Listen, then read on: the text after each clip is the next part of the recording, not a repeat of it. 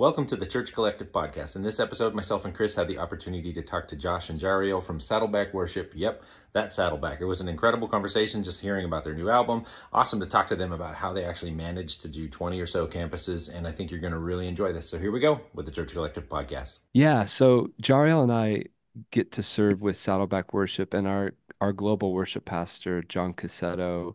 In this season, our church as a whole has been kind of leaning into what does it mean to grow in prayer culture Okay. and in our worship culture. And so, in this current season, what's been really special is to just see what the Lord is doing in those spaces. Like, we have a prayer meeting every week, and we have, the times of worship at our weekend services. It feels like new and fresh wind blowing through our church. That's And awesome. so, with that comes new songs. Like, I feel like anytime the Lord starts Mm. to send new wind, oftentimes like new melodies and new lyrics start to come that are tethered to the vision of the house in the church. And Jariel can speak into that too, but like I don't know, don't you think like the last 18 months we had a big pastoral transition? This little pastor named Rick Warren uh Mm. passed the baton to Andy and Stacy Wood, and it's just building off of all the things God has been doing through Saddleback Church, and we find ourselves in a really sweet season. Yeah, Yeah. and I think it's it's been really sweet to see the change in many different areas, and just when we look back and see how many good things have come out of this church, and we love this church, and just understanding that the Lord's always doing something new. And with Andy's leadership, there was an emphasis of Jesus being the hero of the story. Mm. He's always been the hero. He will continue to be the hero.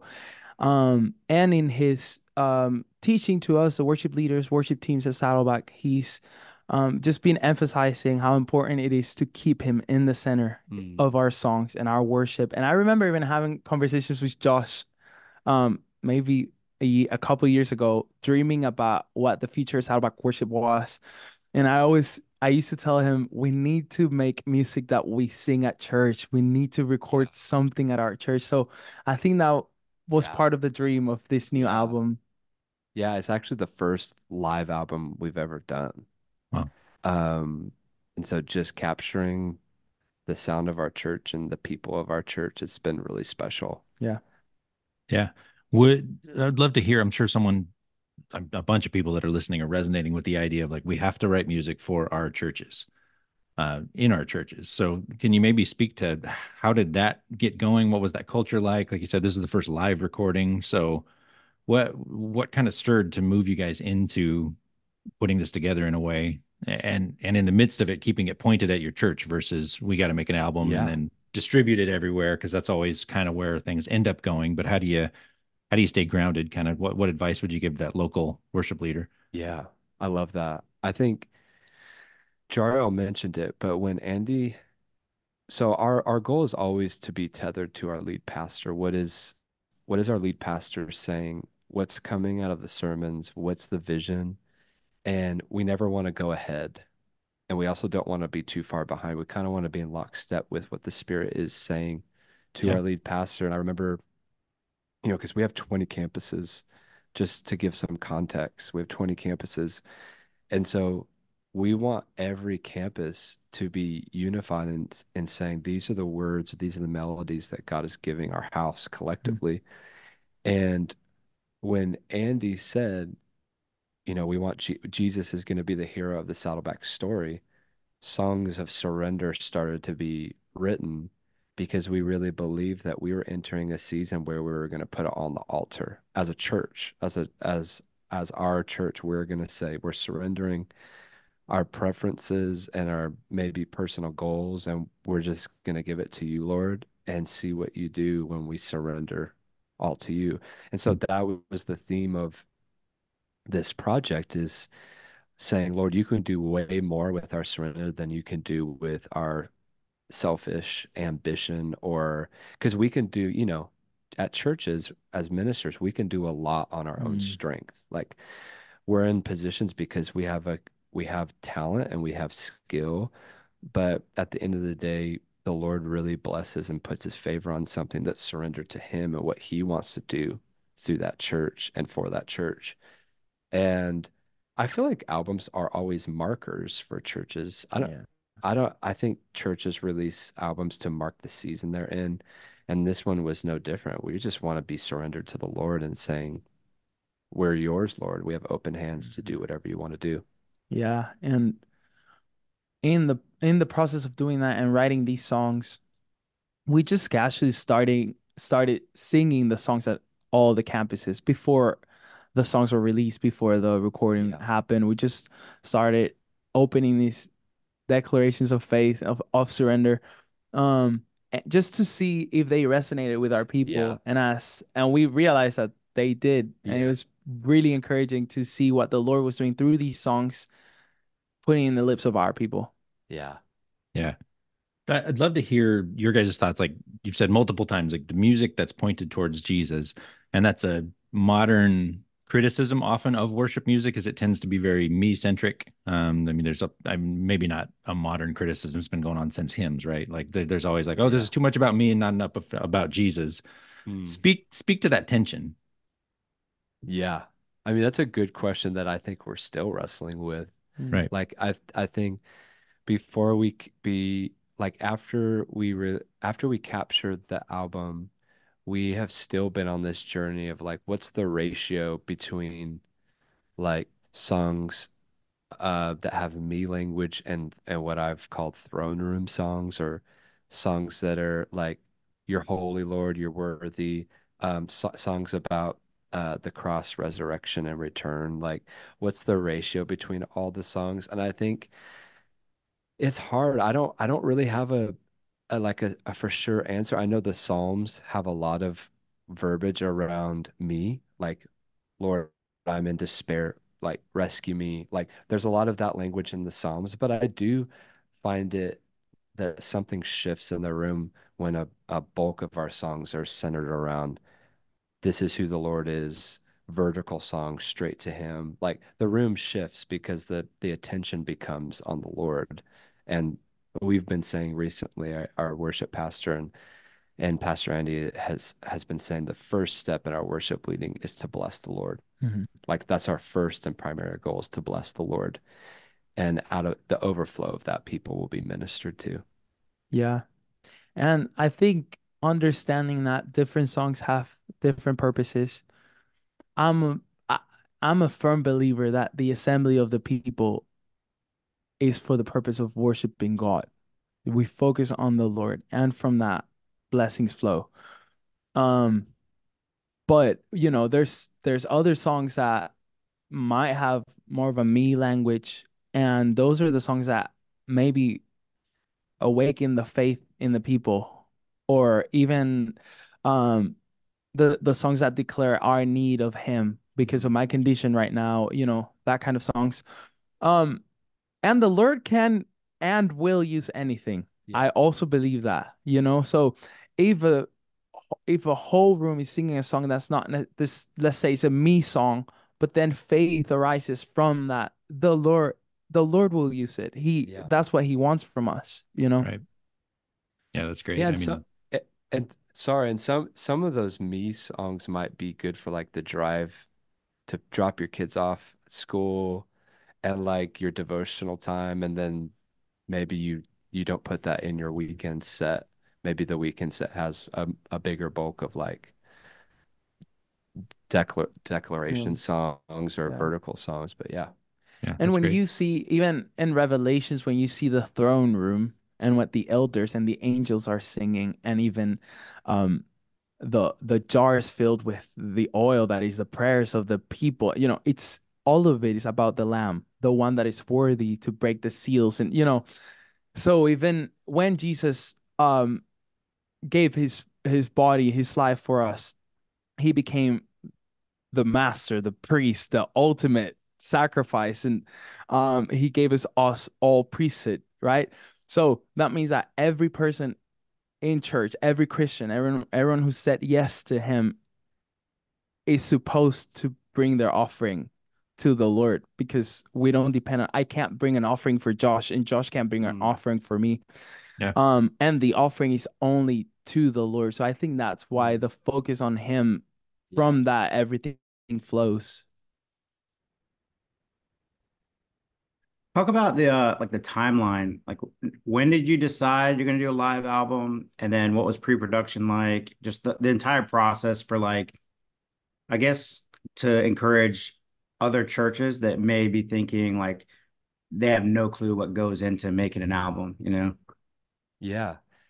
Yeah, and it's I feel like every church will probably do it different because it's always you always have to think through like the rhythm of your church, and especially at Saddleback. I don't know of a slow month at Saddleback. I mean, we're doing stuff all year round, but basically from beginning is we're always typically writing, and then we also do what we call like writing retreats as team and bringing in collaborators along the way that help us along the way, like partners, people like Mitch Wong and Kyle Lee and Lucas and Evelyn Cortazio, different people who come alongside and say, "Hey, we want to help build Saddleback. Like we want to help give new language and melodies for your church." And we spent several months writing.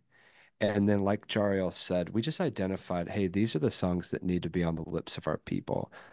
And maybe we introduce it at a staff meeting or a midweek service. Maybe it then gets to a push where we want to lead on a weekend. And we're just kind of testing songs to see which ones are resonating and which ones are going to push the vision forward.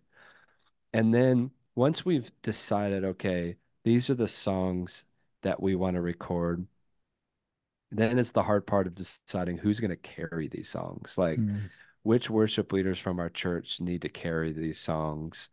And that's always hard, right? Because there's so many people that can sing the songs, but just being prayerful in this season, which ones need to carry the songs.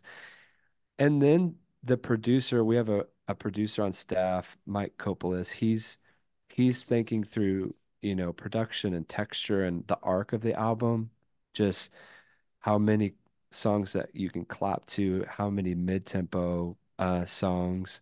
We're also thinking about the arc language wise. What's the journey we want to bring people on? And then in pre-production, we've selected the band, we've selected the vocals, and we're ironing out parts. Guitar parts, they're getting in the room and they're figuring out, okay, what's electric guitar one playing, what's electric guitar two playing, bass parts, drum parts, and we're actually we have like a little makeshift studio space, and we're recording all the parts to figure out which parts sound good together. As a whole, we're singing the songs together in rehearsal. And then we recorded, I think it was June 15. June 15, we invited our church family. We packed out the worship center and we just sang the songs, and the church came and sang so loud. It was so So beautiful. That great. was Yeah. like the highlight of the whole experience, is seeing our church family sing the songs. And immediately after that, we just go into listening to the takes and starting the mixing process and figuring out like what's the right mix for each song. And then through the whole time, and this was like a huge learning for us, is I don't think it's ever too early to invite um people to the table that are good with like visuals. Just what's the story of the album? Like, what are the visuals? Like, the cover art is an altar in front of an infinity mirror. And like people who have that eye, like I don't know how they do it. That they can just see things that I can't see. And it's kind of like that passage of scripture where like the different parts of the body coming together to be the body of Christ. Like they were at the table and they were just thinking like this is what we see. This is how the visuals will pair with the audio. And we just went through the mixing process and get it mixed and mastered, and we released the whole album in February. Um, and yeah, that's kind of it in a nutshell. I mean, it's like a year long process from like writing the songs to when it's released, but took so many people to make it happen. Did you film the footage at your church at the main campus? Yeah, yeah. So it was at the Lake Forest campus, which is the original campus. And we just invited all of our campuses to be part of it. So you had like all the campuses, production, people, volunteers coming together to help with the stage setup, the camera setup, all the things. We had worship leaders from all campuses be part of the night, serving on platform, serving off platform. It was really a cool, like all Hmm. church like opportunity. Yeah. Yeah, I was thinking because the last time I've been to Saddleback, like, I mean, I swear the entire stage was like half of them had played with Michael Jackson. Sheila E. was like on congas, Abe Laboriel Jr. was on bass. I was just like, what kind of worship team is this, And so like how can you even with that many like heavy hitter musicians and creatives, like how do you even like most churches are just dying for people. And I feel like you guys, it's like, how do you even Mhm. decide who is gonna participate? I would say like Saddleback has taken very, very many forms of like different seasons of Saddleback. And what the thing I've always said is like what we have now, what we do is stands on the foundation and the shoulders of the legends who have come before. So Yeah. like I remember like Rick Machow used to be the worship pastor. He Yeah. transitioned out. John Cassetto came in, and Rick Machow stayed such a solid mentor and friend to Saddleback and was so gracious with the new wave of worship leaders coming in. And there was a day at Saddleback where, like you said, those type of musicians were on every weekend. And I think we just find ourselves in a different season of of different volunteers, different people who are just coming in to try to build the church. Mm. Um, we have 20 campuses and there's a lot of different sizes. I mean, Lake Forest is our biggest campus, but we have lots of set up, tear down campuses Hmm. where you just have people with normal 9 to 5 jobs coming in and volunteering their Sunday to play guitar. And that's just how they serve the church. And so it's taken different shapes and Yeah.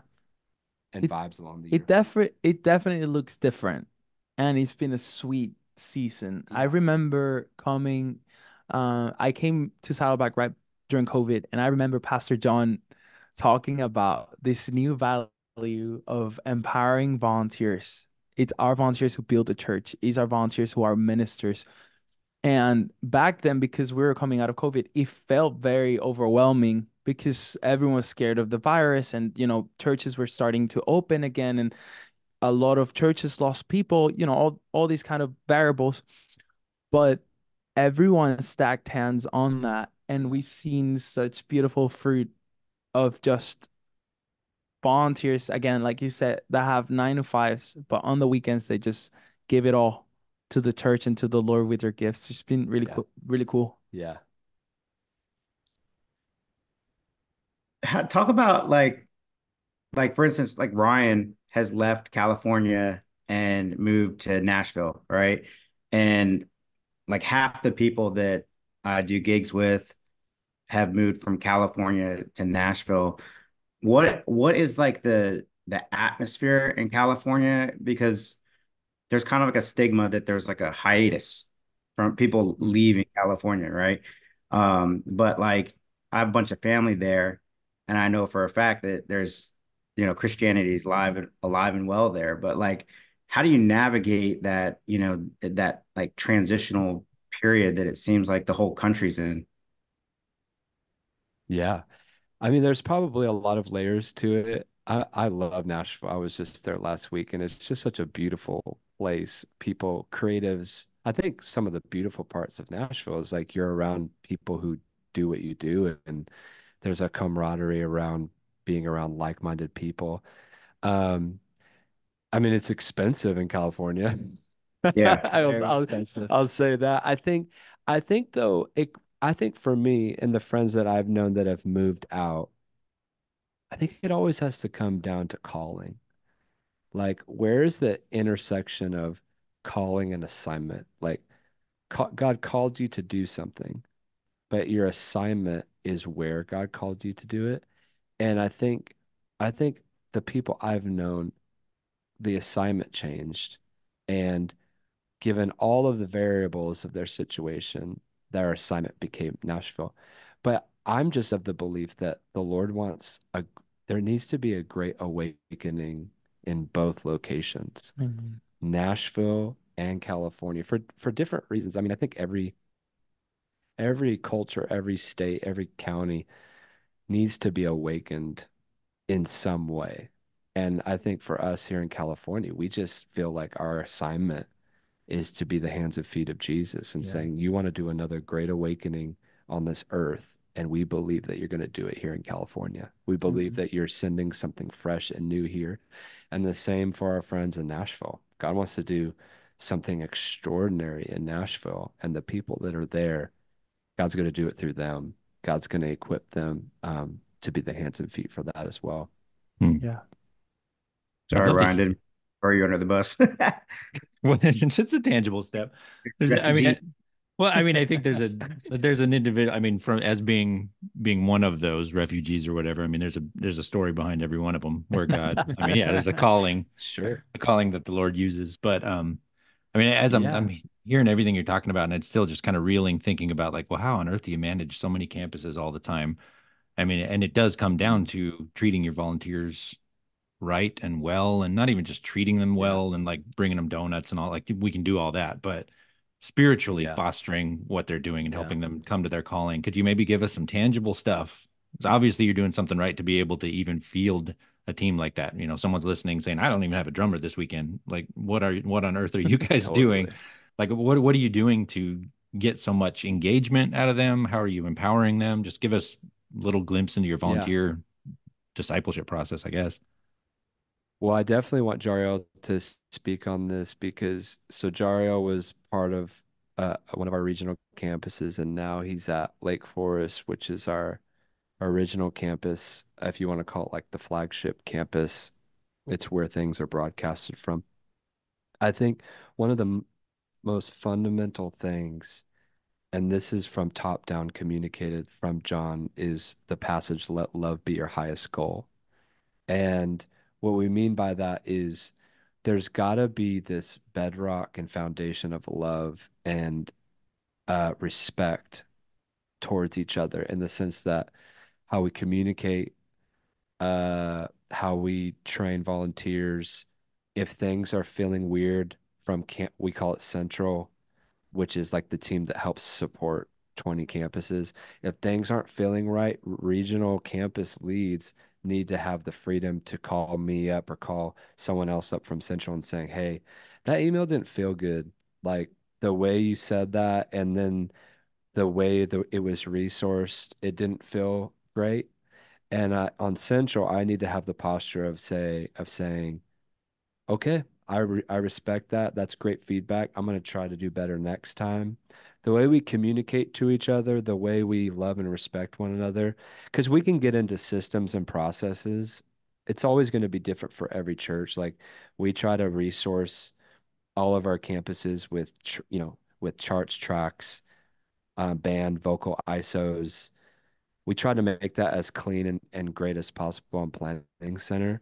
But at the bedrock, we have to have a culture of love. We Yeah. have to be able to say, hey, I didn't hit that the way I wanted to. I'm going to do better next time. And recently, with new leadership, we've talked a lot about a culture of feedback. Like, we not only want to say, yeah, well, you can give feedback. We like want to we want to like champion it and say we need to have consistent feedback because if it's not working for campuses, the way we resource, the way we develop, the way we pastor people, then if it's not working, then it's not working. We need to change it. We need to Yeah. dial it in. What Yeah. is your like? You have a good perspective because you were at a campus. Yeah. Yeah. Still love my people. It's very recent that I moved. But I remember coming into Irvine South, like I said, it was all online. And I got a list of like 30 volunteers. And I remember within 30 days, I had like 30 coffees with people, with my whoever was down, or Zooms for the people that wanted to do Zooms. And then, from that into starting in-person services again and getting to know them in person, getting to know them how they served, and losing some of my volunteers because they were moving out of state, and Yeah. the struggle of having to use the same volunteer over and over again because we're short on a drummer or but from that, always focused on building relationships. So I would, once I noticed natural groups of people, how they make friends, or there's inclinations on this group, and then in this group I started identifying those and just having them over for dinner at my house and just having, relationship with them. So it was like deeply relational and deeply developmental. I would do 30-minute singing lessons on Zoom with whoever was interested, and just, we're gonna go over this song that I want you to lead, and I'm gonna get you there. And from that, just like making personal asks on the weekend in the patio, and doing vocal workshops on Tuesday nights, and starting a choir, and doing band workshops. And from there, I feel like God put in my heart, you need leaders. You need to develop these people to become leaders. So one step after the other, I feel like it was all about building from the bottom, and for them to take the ministry into their own hands. And I Mm. think that's effective when, what is it, you buy into what you, I can't remember the phrase, but it's when you have something that you can contribute to, Yeah. that makes you Yeah, there's excited. buy-in there. Yeah. And Yeah. I think just to be honest too, like you don't have to have 20 campuses to have the struggle of like at the end of the day, we're creatives. So we're not always the best in things like admin and organization. Like Clicking I'll be confirm the on first Planning to admit Center. I'm terrible. Yeah.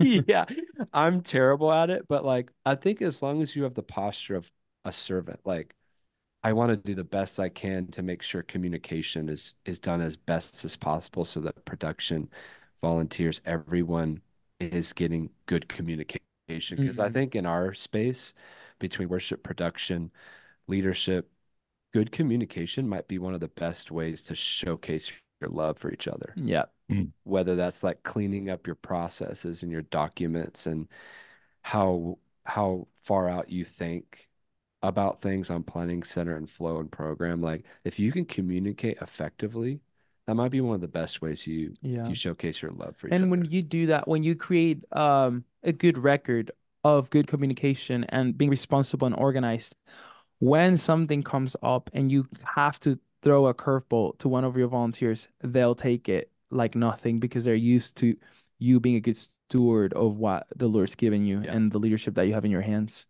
Yeah. that's good. From the Oh, I good. guess it Good, Ryan. I was like from your perspective, I'm kind of moving to the volunteer side. I'd love to hear, what do you look for when you're identifying people? Like you're going to start a choir, so that takes a lot of people. Are you inviting anybody and everybody and letting it kind of sift itself out? Like what is it that like draws you to somebody? I mean, this is coming from even from like the volunteer worship leader or somebody at the church. It's like, I want to get involved in worship ministry. What would you look for in them? Like what should they be working for if they want to get involved in their church?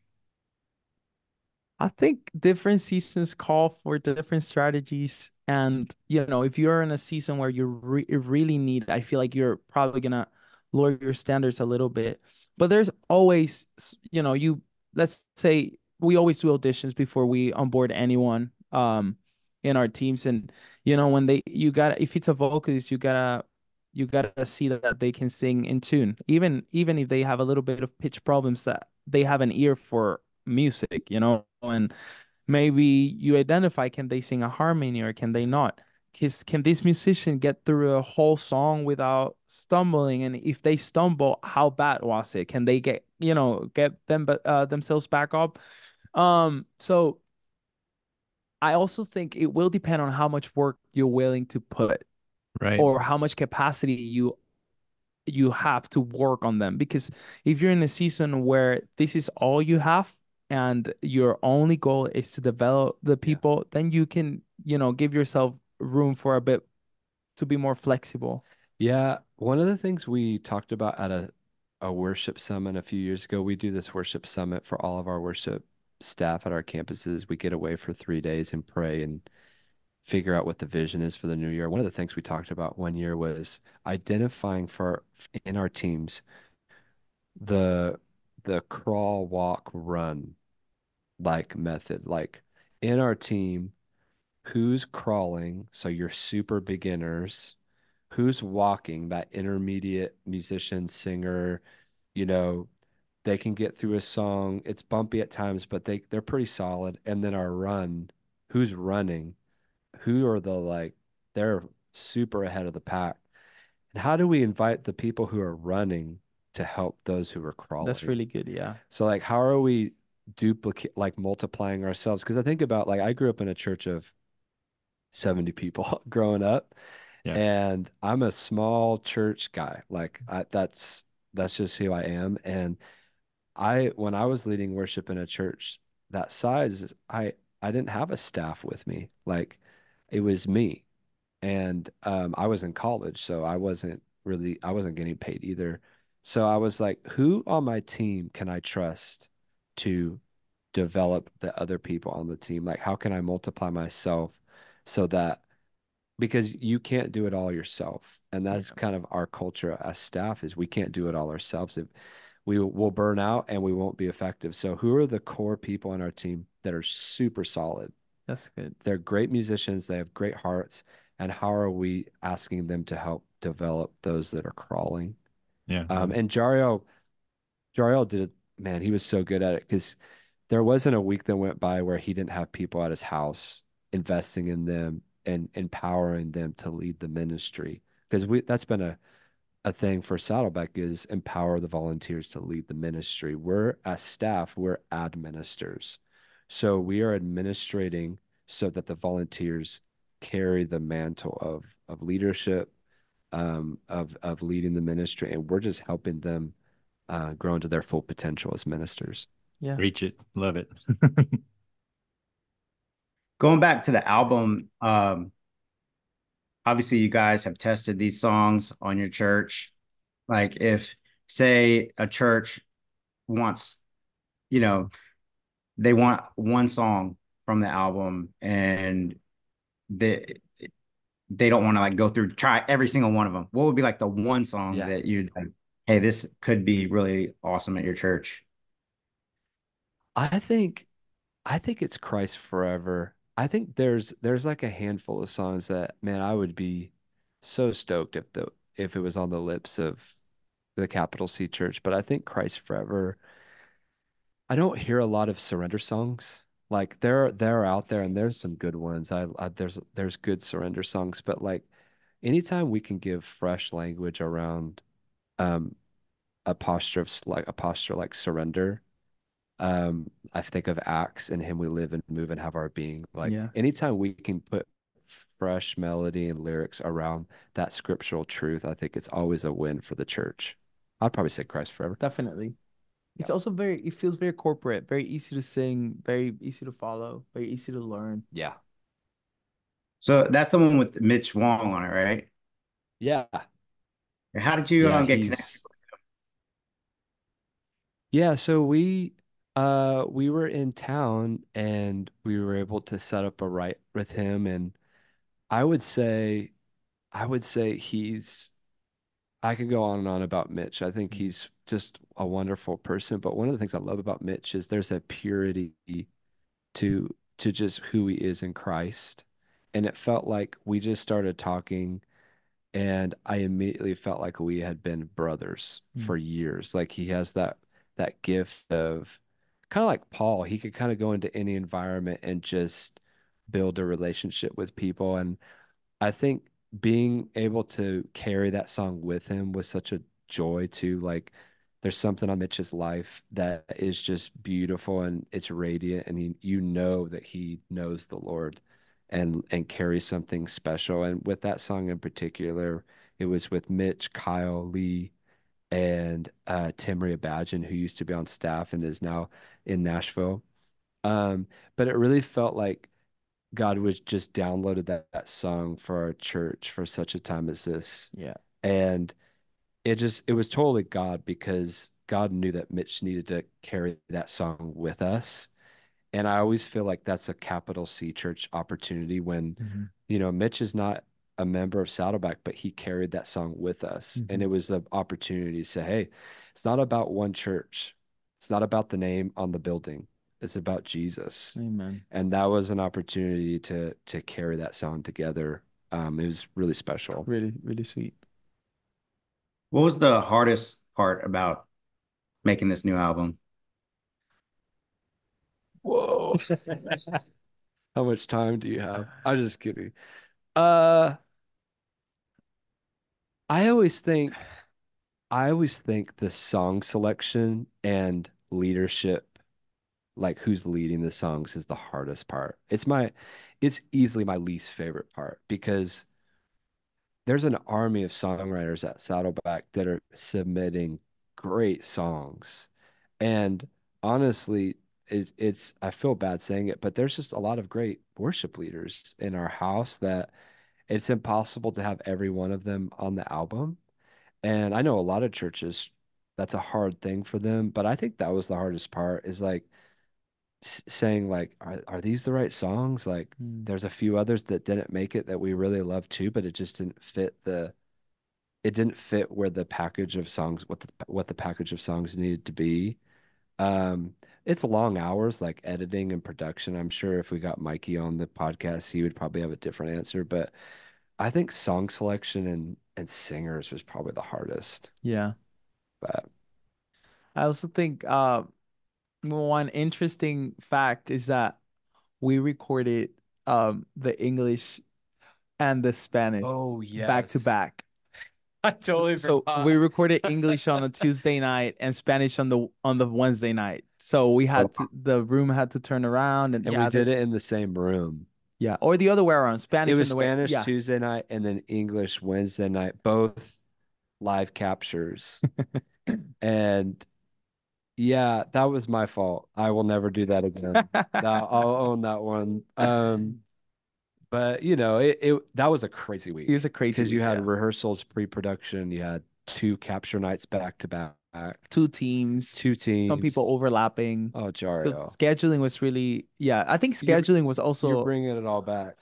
You're bringing it you're bringing it all back. so it was different Yeah, that players. might be Like, the completely? say that again. It was just different players, complete. Like the whole team was different.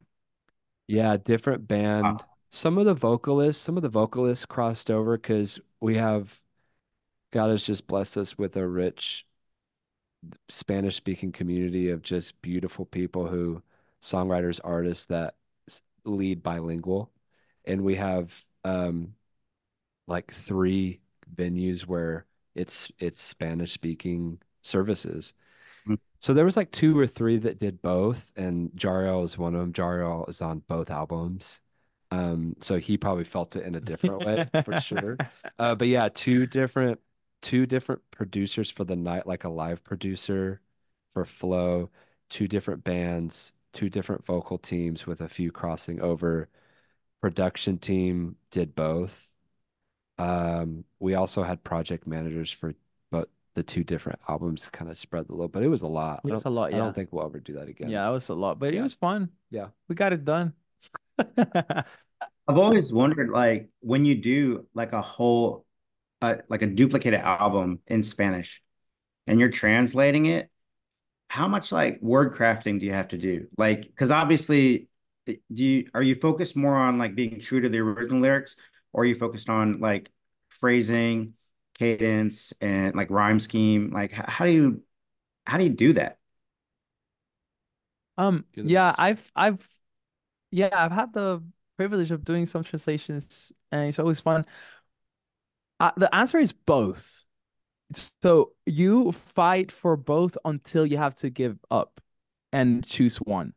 So if there's some songs that just comes very naturally and it's very easy to do both, but then if that's not the case, you ask yourself, what are these two lines trying to say, and how do we make it happen in Spanish that Maybe it's not exactly the same, but it still says the same message. It doesn't necessarily need to be word by word, but Yeah. just a song with I think we try to stay true to the melodies and stay true to the overall message of each verse or each, if you can do it line by line, but if not every two lines or, yeah. But this Yeah. wasn't a duplicate.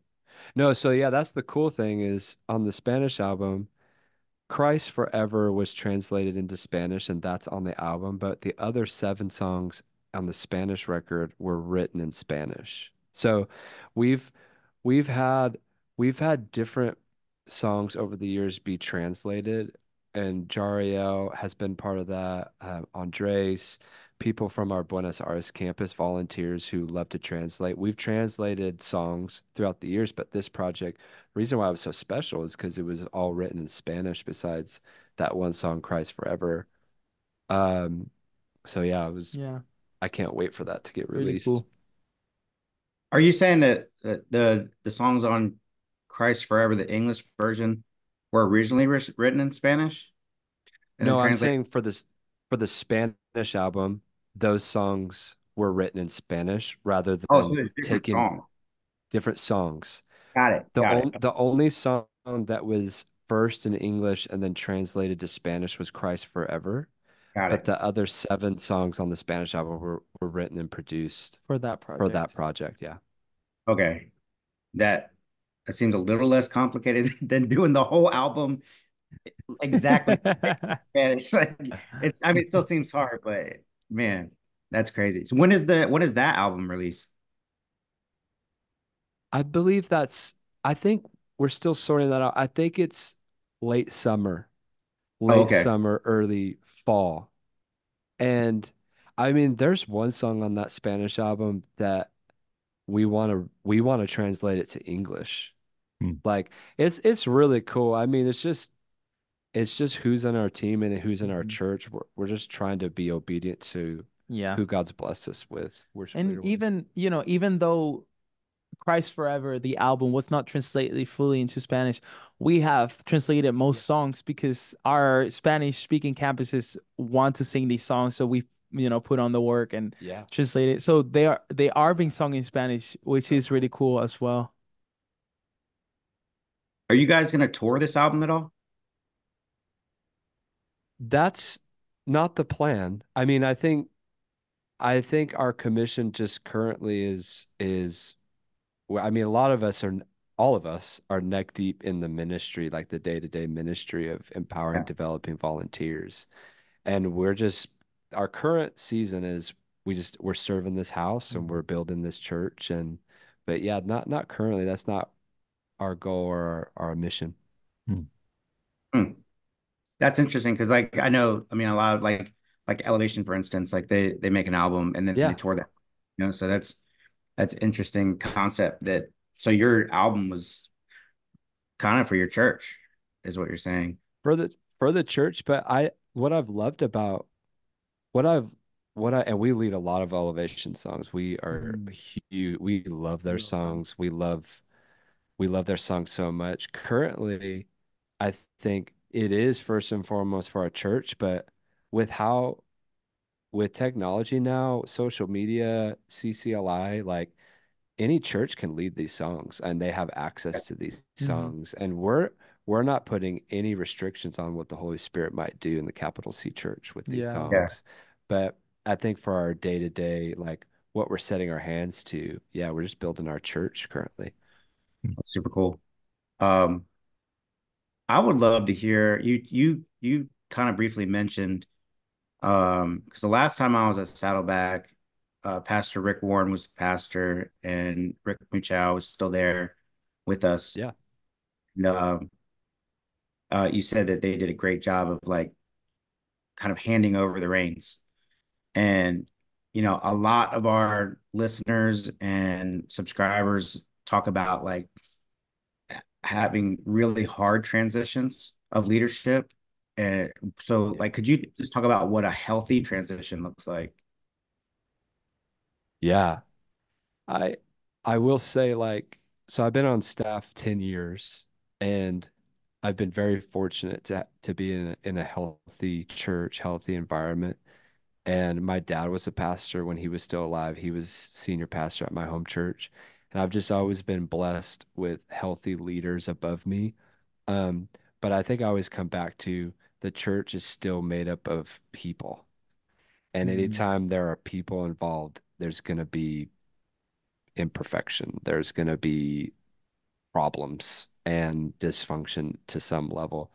And I'm not going to say it's been perfect because there have been moments where it feels a bit bumpy. We're trying to get our bearings. We're trying to go in a new direction. But what's healthy about it is an open line of communication. Um, and and this realization of being honest, hey, we're probably not going to fully figure this out for a couple years. And just being, as a staff, being honest, like there's some growing pains with transition. Yeah. There are new people coming into roles they've never been in. There are people who have been here a long time that are focusing on different things. And so I think it's grace, and I think grace from the top down, like having grace for Yeah. transition. Yeah. Yeah. And it's also been it is a huge transition. Yeah. It's nothing small. It's like one of the biggest churches, Yeah. and like Pastor Rick was here for 40 plus years. Yeah. And I loved it because he was announcing his leave for a long time. Yeah. He's got, you guys, I'm going soon. I'm not gone because I haven't found the one. God Yeah. hasn't told me. Yeah. And I think he was preparing. And I remember when Pastor Andy said yes to the calling to come to Saddleback. We had probably a whole month celebrating Oh Pastor yeah. Rick. Totally. Obviously, every service we had a different element. One service we had stickers, and the Oh other my one we gosh. had big Yeah. pa giant Pastor Ricks, and so I feel like he walked us through all of it very gracefully, very in a very funny celebratory way. But that was helpful, I think. Yeah. And and kind of what we were saying earlier when Andy said it's always been about Jesus and it always will be about Jesus. It's never been about Mm. a lead pastor or a structure, or it's always been about what Jesus can do through his church. And I think, not to over spiritualize it, but I think what's helped at Saddleback is if it gets if it gets hard, we always just remember who we're doing it for, and like we're doing it under the banner of Jesus.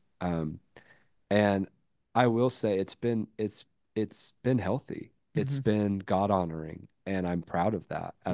as a staff member of Saddleback. It's been a healthy transition, not perfect, but I'm reminded of who's the leader. Jesus is the Yeah. leader of this church. He's the banner that we're under. And so open communication, grace for everyone, Uh, and remembering why we're in ministry to begin with.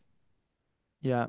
And I think in the midst of the bumpiness, and maybe there's sometimes you're like, what's gonna happen next? We don't know exactly.